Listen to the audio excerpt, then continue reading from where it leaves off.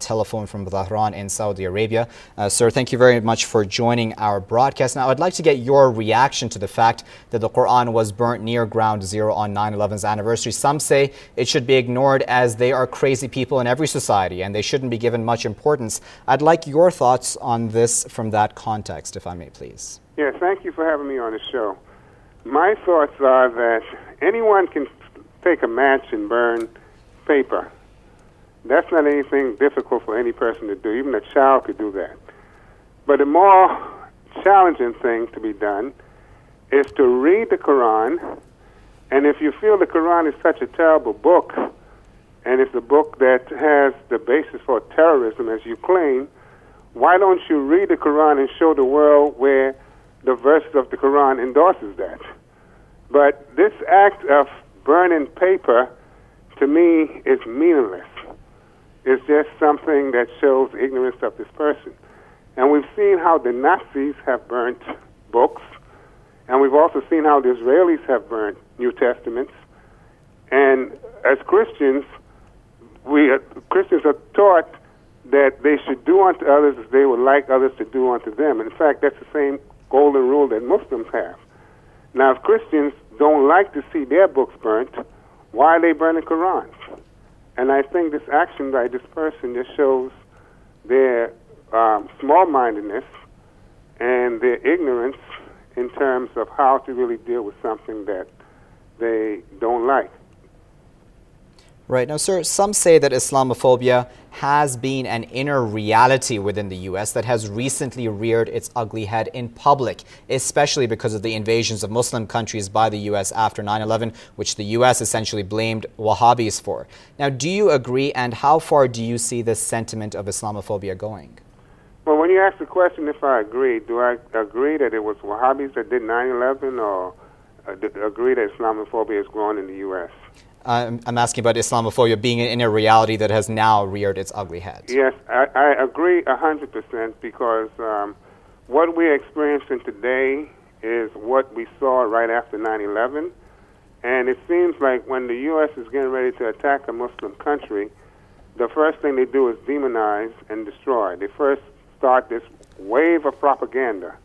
And this wave of propaganda that we saw right after 9/11, which was demonizing Muslims, was done right before they attacked Afghanistan and Iraq. Now there's a lot of talk, and God forbid, I hope that this will never happen, but there's a lot of talk about attacking Iran, and I am looking at this demonization as a preparation in terms of building the propaganda in the hearts and minds of the people, to form a basis, I would say, in the hearts and minds of the people in the U.S. to justify an attack on Iran. And I pray to God that this never happens. So I would agree that there's a great increase. A lot of the things that many of us Muslims had to defend and to write explanations about during the early days of 9/11, I find myself doing those things now as we did before. And it's good for me because when we first had to address this, we had to, come up with answers for it. But now that we have the experience of addressing it, it's easier for us to address. But at the same time, I am very concerned about this growing Islamophobia, which is based on nothing but ignorance and lies about the religion of Islam.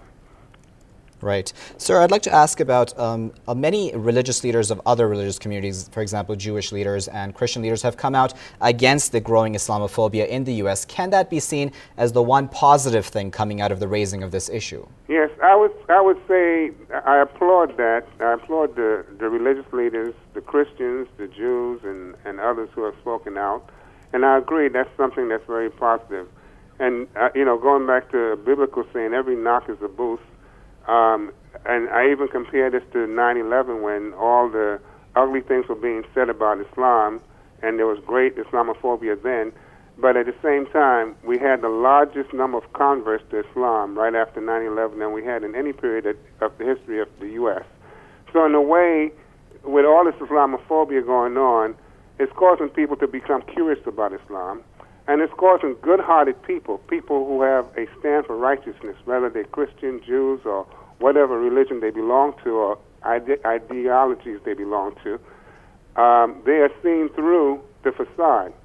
They're seen through how the media, which I believe is in bed with this Islamophobia, is really causing this. They are inflaming the situation, and even with this one person that has burnt the Quran at Ground Zero, and then before that we looked at what was happening with the big clash of those who were against the building of the mosque at Ground Zero, and then taking this pastor of a little church in Gainesville, Florida, and giving this person public attention. All of that tells me the media was fully in bed with this, and so today it's heartening to see that good-hearted, right-minded people in the U.S. are all coming together, unifying themselves to stand against this onslaught against a religion, against Islam, and I feel like that's a very good thing that's coming out of this. All right, that was Mr. Nashid Abdul-Khaaliq, writer and Islamic activist, joining us there on the line from Tehran in Saudi Arabia. Sir, thank you very much for your insight.